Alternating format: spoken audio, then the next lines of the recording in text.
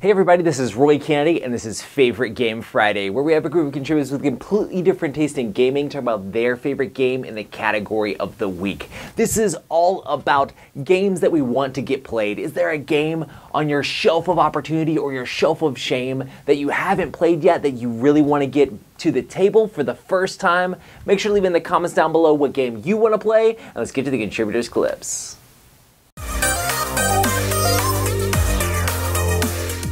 Hi guys, I'm Mike, and this is Addie with Skeleton Key GDS, and this is the entirety of our shelf of opportunity, I mean shame. We only have 4 games that we have unplayed in our collection, and I am thinking that the one I want to play most out of these 4 games, which is Unmatched, Little Red Riding Hood, and Beowulf, Brew, Lions of Lydia, and Eldritch Horror. The one I want to play the most is Brew. What about you? Same. Can we play it now? Because I got it for you for Father's Day. Sure. Let's go. Happy Friday. Happy Bye. Friday. Bye. Hi, I'm Julian. And I'm Libby, and we're from the YouTube channel Box Meeples. As a wise woman once sung, it's Friday, so what game are you going to get off your shelf that you haven't played before yet on Friday? The game I've bought but never played is Homeland. I got it in a charity shop for £3.50, and I didn't notice that at the top it says it's for 3 to 6 players. There's a pandemic, which meant that we didn't have 3 to 6 players to hand, so it's remained unpunched and unloved. I'm going to go with Cantaloupe. Unlike Julian, I know very little about point and click, whereas, you know, he's written a book about it. But I'm intrigued as to how it will turn out into a sort of board game, sort of experience a different type of gaming to the normal games that I would usually play. Today is the second day of RichieCon, so I'm here in the calm before the storm. And the game I'm looking forward to getting out of Shrink and getting a play is Detective. It's the newest one that just saw it at my local game store, so I'm really looking forward to giving this one a try. This has been a great series. Happy Favorite Game Friday, you lovely meeples. I'm Jay, and normally Chantal would be here, but together we're the Love Meeples. This week's Favorite Game Friday subject is games we're most looking forward to on our shelf of opportunity. And for us, it is all the legacy games that we have. Charterstone, My City, Risk Legacy, Pandemic Legacy Season 2, and Pandemic Legacy Season 1. Well, hello. Happy Favorite Game Friday. Hey, Jay, have you found any players yet? Jay. Hey. Well, join us on Twitch. Details down below. Till next time, have a great weekend. Bye. Hey everyone, Ness from the Indigo Sun Zenith channel here, and happy Friday. It's nice to be back even if my mic is broken. Today it's the game that I really want to get to the table, and that would have to be this one, Tragedy Looper. I know Z hates this game with a passion.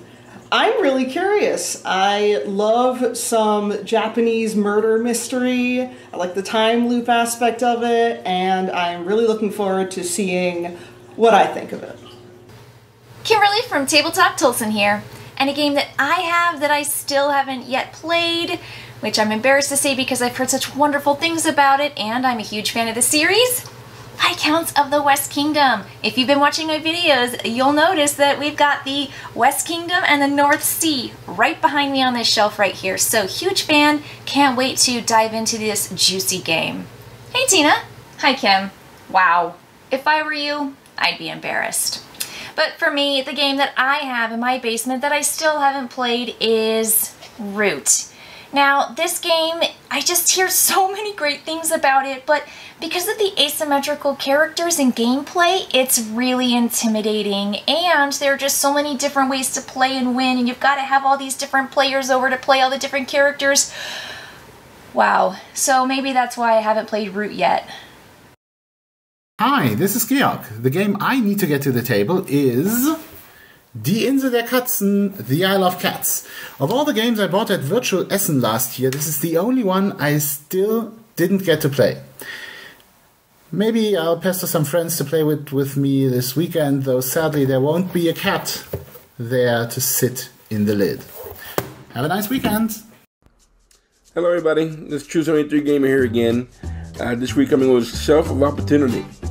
The games I have that I own that I haven't played, like Tricarian, I have Starship Samurai, I also have games like Whistle Mountain. And believe it or not, this game that I have it for like a couple years now, World of Warcraft, the board game, had it for a long time, still haven't played it. But the game I really have, that I own, that I'm dying to play, is, well, it comes from Middle-earth. One of my favorite movies of all time. It is War of the Ring. War of the Ring, I never have a chance to play it. It's a 2-player game. It seems that it takes too long to play. I never have the time nor the person to play with. But I'm dying to play this game. Hopefully in the next convention I get a chance to play this game. I'm dying to play it. Anyway guys, thank you guys. See you guys soon. And well, keep gaming. See you next week. Hi, I'm Josh from the YouTube channel Josh Yaks. At the very beginning of this whole pandemic, I picked up an exciting looking cooperative pirate game. Unfortunately, unlike a lot of cooperative games, this one isn't really meant to be played solo, so it hasn't gotten to the table yet, which is why I really need to get I've forgotten what this game is called. Oh, wait. I really need to get Forgotten Waters to the table. Hi everyone, I'm Nathan. My favorite game on the shelf of opportunity is probably like role-playing games, like World of Darkness, or in this case Chronicles of Darkness, about the same thing. But my favorite board game on the shelf of opportunity is Article 27. It requires 3 to 5 players, and I never have 3 to 5 players. It's a fun negotiation game with very little room for backstabbing.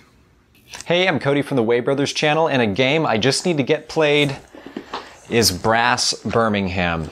I just got it a few weeks ago, but it is complicated, it's tough to learn, and it's hard just to get this off the shelf and played, so I'm working on it. Happy Friday, everyone. This is the winner, and welcome to our game room.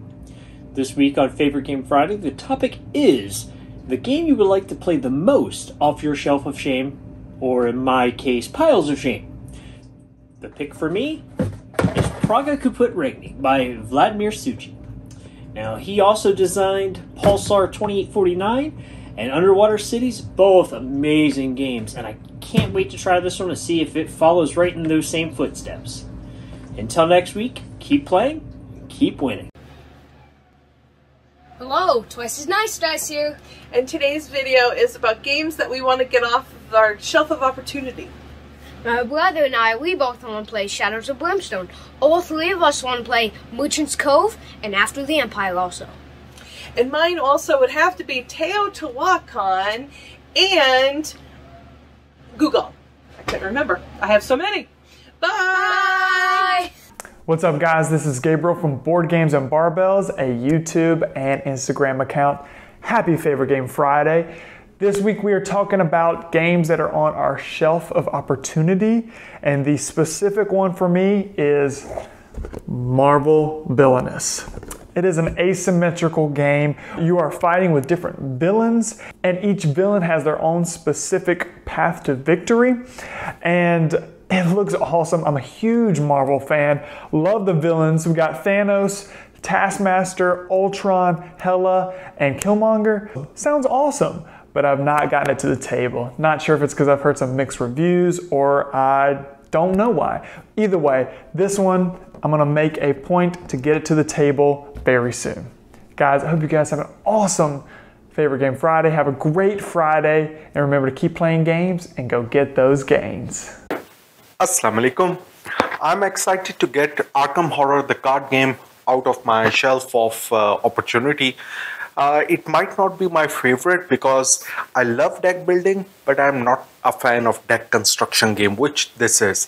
But the amount of good reviews and the type of the game it shows, that always draws me to Arkham Horror. I've already got the shrink wrap off, just looking for the right opportunity to just get it played. That's it for me. Happy gaming! The games that we're excited to play off of our shelf of opportunity are ones that we're going to play with our daughter, like My First Orchard and any of the Haba games. And My Little Scythe. Ready, player 3? Hello everyone, Merlin's Manor here for Favorite Game Friday. Today I'm going to be talking about one of the games on my shelf of opportunity. Now games don't last very long generally on my shelf of opportunity. Usually within a week or two I've got them to the table. But here's one that's been on my shelf of opportunity since Christmas. And that is Buck Rogers, Battle for the 25th Century. Now this is a game that I remember playing as a kid and enjoying, and so I was mentioning it to one of my friends and he got it for me for Christmas. And I just haven't gotten to the table because it's a rather complicated game and more complicated than I remembered from back when I was playing as a kid, and so I just haven't really had the time and opportunity to delve into it, but I'm looking forward to getting it to the table soon.